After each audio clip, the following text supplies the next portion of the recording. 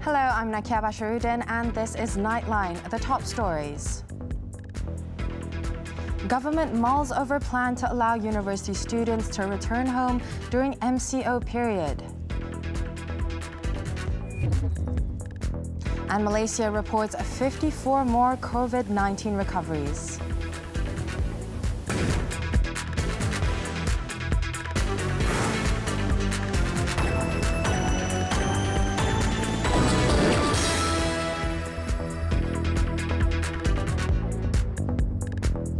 Welcome. The government is considering to allow university students to return to their hometowns once a standard operating procedure (SOP) for doing so has been identified. National Security Council's Senior Minister for Security Cluster, Datuk Seri Ismail Sabri Yaakob, said further discussions between the Higher Education Ministry and Health Ministry to draw up the SOP would be carried out soon. Hari ini kita telah mendapat pandangan, selepas mendapat pandangan daripada Kementerian Kesihatan. Mereka telah berada di kampus ataupun di kolej mereka lebih daripada 28 hari. Jikalau kita di kuarantin 2 kali 14 hari ini masih tidak bergejala, kita boleh menganggap bahawa mereka tidak ada jangkitan COVID-19 ini. He said the SOP would be scrutinized on how to manage some 100,000 students leaving their campuses so as to avoid congestion, citing an example of numerous buses stopping at highway rest areas, which could pose a problem. He later clarified that there was no timeline on the announcement of the SOP yet, as it might involve COVID-19 screenings on all the students, which could take a long time.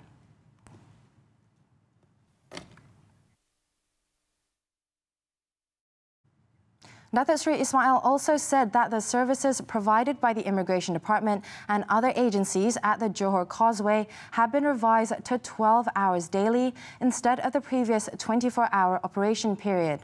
He said the shortened operating hours will take effect beginning Friday. Masa operasi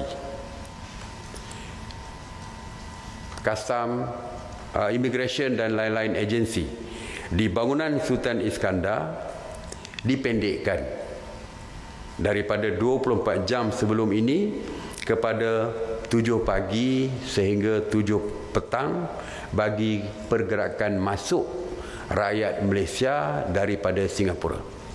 Ianya juga termasuk kenderaan komersial. Operations at the second link will be as normal, which is 24 hours, including for commercial vehicles such as lorries and cargo. He added those facing emergencies can also travel via the second link during the Causeway's non-operating hours. The Defence Minister also reported that there has been no mass entry involving Malaysians coming from Singapore, adding that for the past 4 days, the average number of returnees is around 400 people daily. He also said there are around 6,000 rooms at 22 quarantine centres around Johor Bahru, and the plan is to increase the number of rooms to 10,000.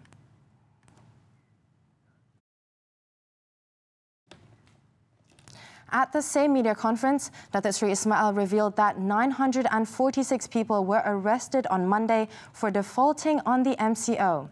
It brings the cumulative number of arrests up to April 20th to 16,870 individuals. PDRM telah menangkap 946 individu kerana engkar PKP yang merangkumi 822 individu yang direman dan 124 individu yang diberikan jaminan polis. Daripada 946 individu yang ditahan, 433 ditahan di zon merah kerana engkar PKP. As of Monday, 824 roadblocks were conducted nationwide, where 603,314 vehicles were screened and 52,380 surprise checks were conducted at 6,127 premises. Datuk Seri Ismail also called on Malaysians to continue to obey the MCO despite the declining new COVID-19 cases.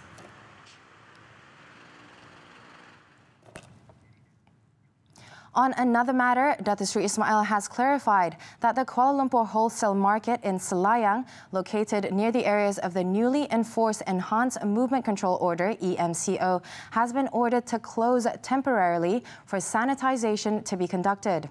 He said unlike the surrounding areas, which is subjected to a 14-day EMCO, the popular market would only be shut down for 4 days to allow disinfection operations. Jadi tujuan penutupan tersebut bukan selama 14 hari seperti kita membuat PKPD di kawasan sekitar. Tetapi kita hanya menutup selama 4 hari, iaitu sehingga hari Khamis, supaya sanitasi boleh dilaksanakan di pasar borong tersebut. He said the decision to temporarily close the market was due to a high number of residents in areas under the EMCO who also worked in the wholesale market. Confusion had arisen over the matter when the wholesale market had been closed on Tuesday, despite the government previously saying the market would operate as usual despite its close proximity to the areas under the EMCO.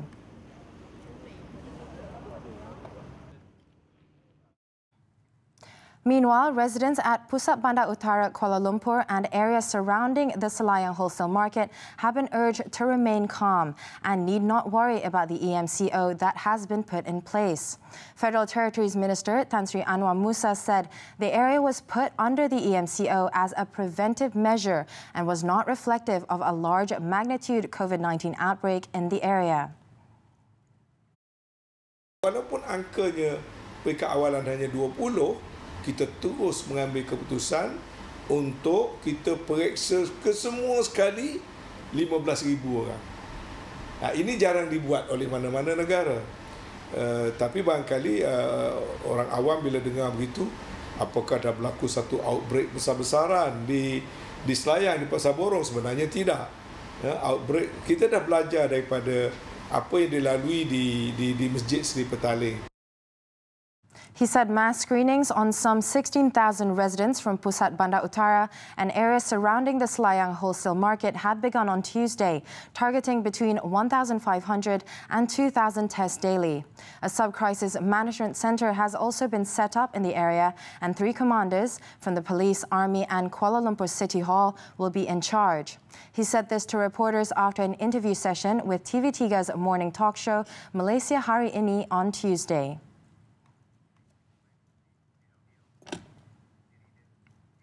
Malaysia reported 54 more COVID-19 recoveries to give the country a total of 3,349 full recoveries, or a rate of 61.1% of all cases detected. Health Director General Dr. Nur Hisham Abdullah also disclosed 3 more COVID-19 deaths as of Tuesday, bringing the total to 92. Dalam tempoh beberapa hari ini, bilangan kes harian menunjukkan tren penurunan yang amat memberangsangkan. Namun begitu, Kementerian Kesihatan telah mengesan sejumlah kes positif COVID-19 yang melibatkan rakyat Malaysia yang baru pulang daripada luar negara. Perkara ini telah dijangka memandangkan lebih daripada 180 negara di seluruh dunia telah terkesan akibat pandemik COVID-19. The Health DG noted that the number of active cases is at 2,041 and they have been isolated and are under treatment. Of the 57 new cases reported, 18 are imported cases by Malaysians who returned from abroad, and the other 39 are local transmission. At present, 43 patients are in the intensive care unit, with 27 needing breathing aid.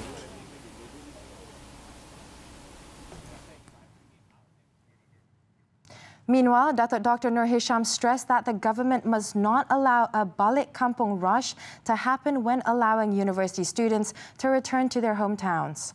He said there needs to be proper scheduling in releasing some 100,000 students from their campuses. More importantly, we should not repeat the mistake in terms of home rush, for example.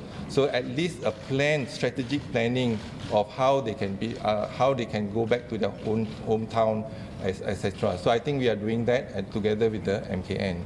So that's. He said there was no cluster detected among the students so far, and the Health Ministry will screen the students before they are sent home. The new virus, so we need to learn a lot about this new virus. Whilst Malaysia has been recognized as one of the most successful nations in containing the COVID-19 outbreak, Prime Minister Tan Sri Muhyiddin Yassin on Tuesday reiterated that the fight against the pandemic is far from over. He said there are many things that still need to be done in combating the virus that had so far killed 92 people in Malaysia. Tan Sri Muhyiddin, in a posting on his Facebook account, said he had a video conferencing session with medical officers from the Sungai Buloh Hospital, headed by its director, Dr. Kuldeep Kaur. He said he had relayed to them that the world recognized Malaysia's capability in preventing the virus from further escalating in the country. The Prime Minister stressed that such a feat is possible due to the efforts displayed by the health personnel and other frontliners who have successfully helped to implement the measures undertaken by the government. Tan Sri Muhyiddin also recorded his appreciation on behalf of the government to health personnel and other frontliners, who he described as the unsung heroes of the nation.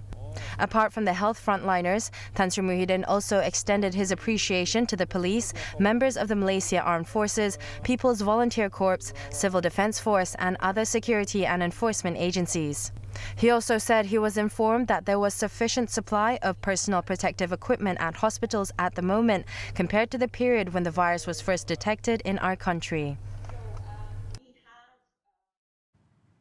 A total of 1.5 million applications for the Employees Provident Fund's EPF i-Lestari facility for May have been approved, involving withdrawals totaling 702 million ringgit.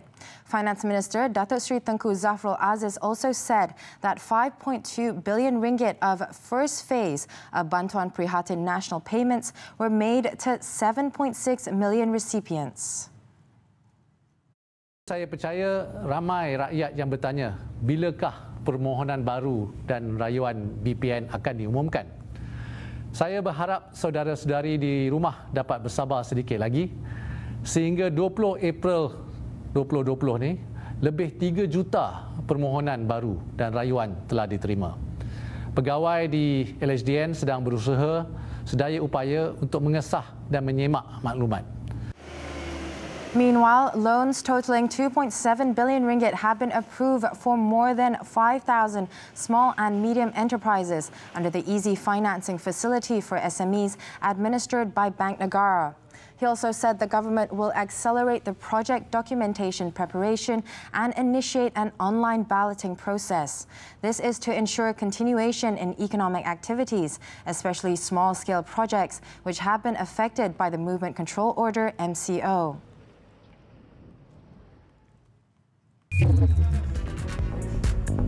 After the break, man opts for jail after pleading guilty to Movement Control Order violation. Details next.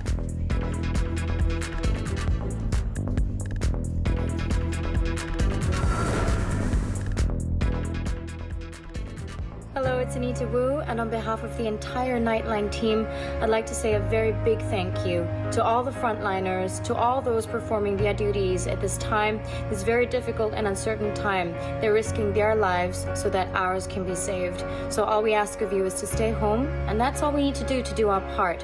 They're risking theirs to save ours. Let's not forget that. So very big thank you once again to all the doctors, nurses, medical officers, everyone who's in the frontline, janitors, those who are collecting our bins, anyone who's out there right now serving their duty. Thank you very much from the bottom of our hearts.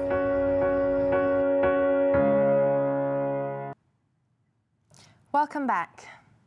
The Malaysian Anti-Corruption Commission, MACC, detained a trader on Monday for allegedly offering a bribe to a Kluang Municipal Council enforcement assistant as an inducement not to take action against him for violating the Movement Control Order MCO directives. The man, 36, who sells communications equipment, was arrested at the Kluang MACC office at 2 p.m. to assist in the investigation into an alleged bribe amounting to 500 ringgit. He was later released on bail after his statement was taken and the case was being investigated under the MACC Act 2009. Earlier, the man was issued a compound of 1,000 ringgit by the MPK for ignoring the second notice by operating his business during the MCO period. Meanwhile, MACC Investigation Division Director Datuk Nur Azlan Muhammad Razali, when contacted, confirmed the arrest. He also urged all parties not to engage in any corrupt activities, as the MACC would take action against any complaints of corruption received during the MCO period.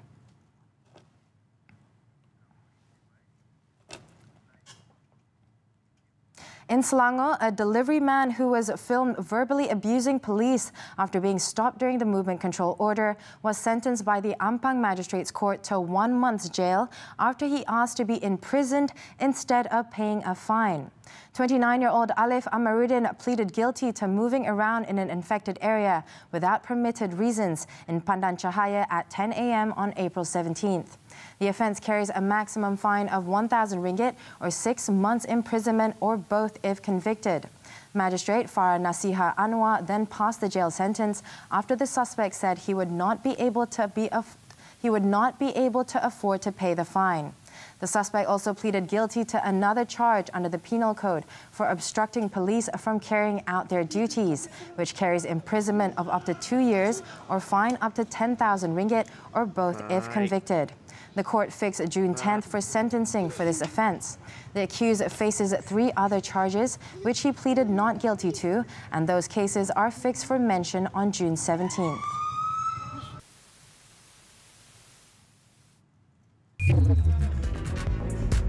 We're going for a short break.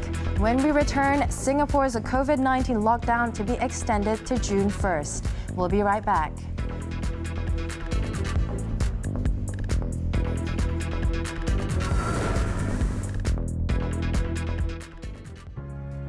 Hello, I'm Nakia Bashiruddin, and I would like to say thank you to all our frontliners, all our essential service workers who are still out there working to make sure that we get the services we need, from the hospitals to the supermarkets, the ones at the petrol stations. Thank you so much for all your hard work and dedication and sacrifice as we are going through these times.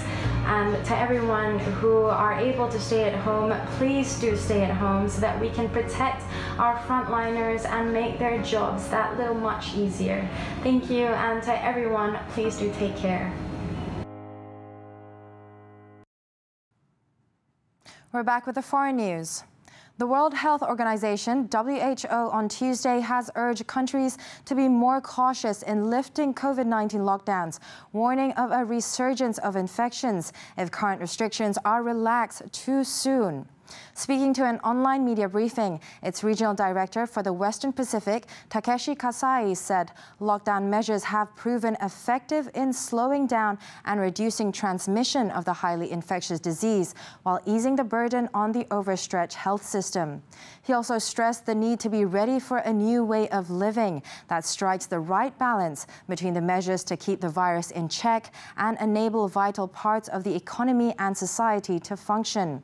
Kasai urged the peoples in the region to protect themselves, their family and their community by physically distancing, frequently cleaning hands, covering coughs and sneezes, and staying at home and away from others, especially when sick.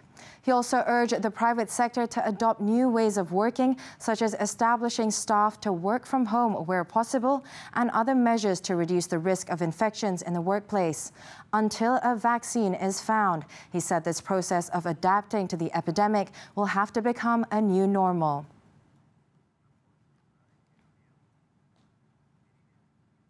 Singapore Prime Minister Lee Hsien Loong on Tuesday announced that the country's strict circuit breaker measures to mitigate the COVID-19 pandemic will be extended by 4 more weeks until June 1st, 2020. In his remarks on the COVID-19 situation, Lee said it is aimed to reduce the number of unlinked cases involving those who do not know how they were infected or from whom. Lee also acknowledged that in the wider community, the circuit breaker is starting to have an effect as the number of community cases has fallen in recent days. As at 12 noon Tuesday, Singapore has confirmed an additional 1,111 cases of COVID-19 infections in the Republic, bringing the tally to 9,152. The majority of the new cases were work permit holders residing in foreign worker dormitories, while 20 cases were Singaporeans or permanent residents. With the latest tally, Singapore has recorded the highest number of cases among ASEAN member countries.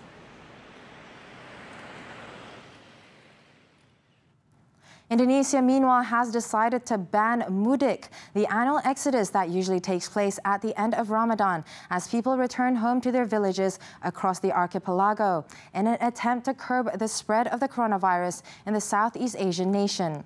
President Joko Widodo said earlier he would rely on persuasion to ensure people remained at home, but announced a change of mind on Tuesday.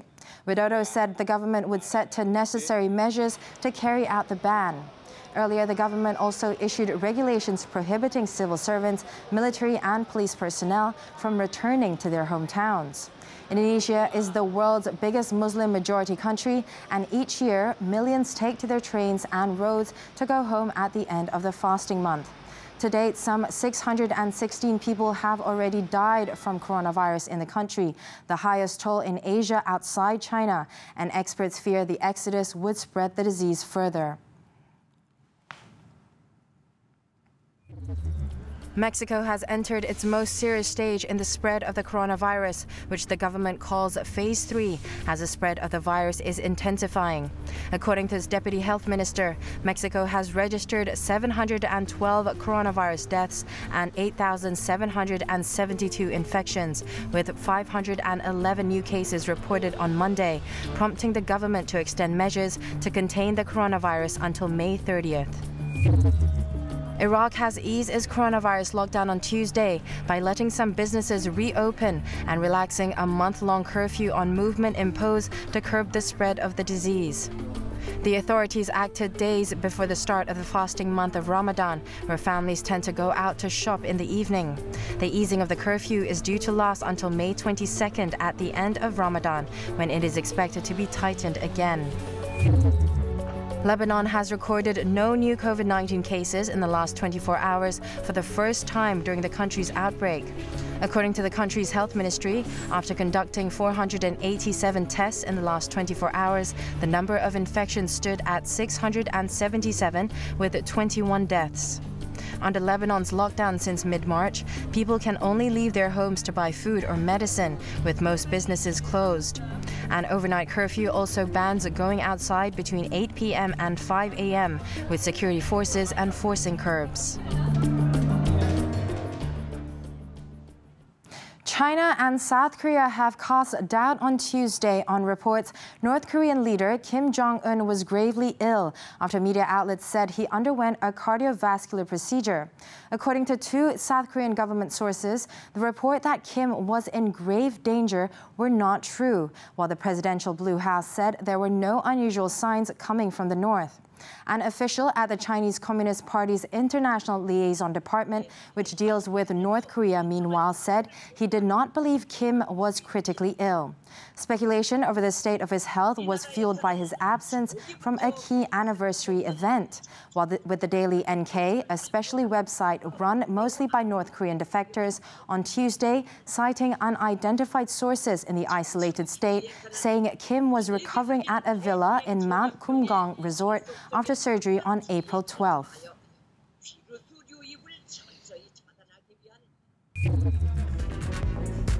Still to come, Arsenal's Ozil says no to pay cut. We'll be right back.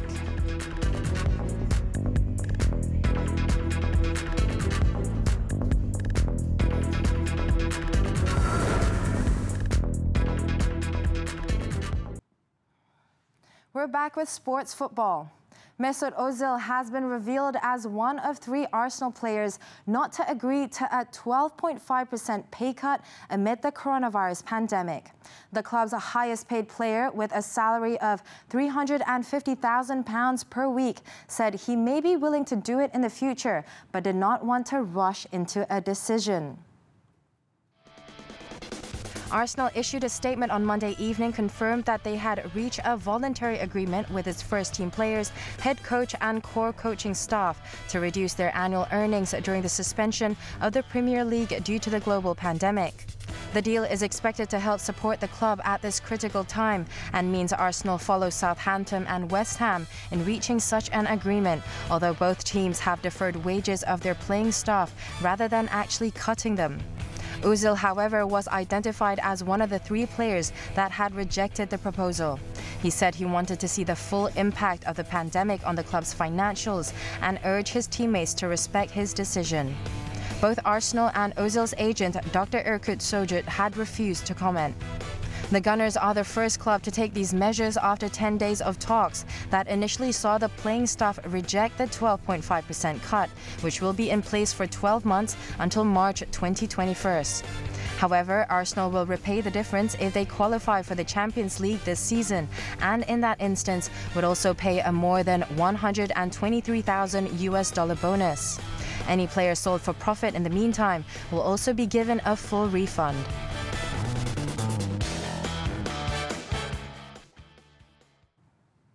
Now let's take a look at what has been installed on the front pages of Malaysia's main newspapers for Wednesday, April 22nd. The New Straits Times focuses on the call for all Malaysians to remain vigilant as the fight against the COVID-19 continues. While the Harian Metro highlights on Datuk Sri Ismail Sabri's stern warning to all to abide by the MCO rules despite the decrease in the number of new COVID-19 cases. Berita Harian puts the government's plan to allow university students to return home on its front page, with a report on the struggle of migrant workers in Malaysia amid the COVID-19 outbreak taking the center stage of the Malaysian Reserve. Do get your copies today or subscribe to the e-paper versions. And as the COVID-19 frees many tourism-related services, 2 of France's most popular seaside resorts lie deserted while the nation remains on lockdown from confinement orders. At this time of the year, tourists would normally be flocking to Etretat, best known for its chalk cliffs, and the internationally renowned resort Deauville. Let's take a look as a drone captures the empty shores of the northern coast. With that, I'm Nakia Bashiruddin. Thank you for watching. Stay safe and do stay at home.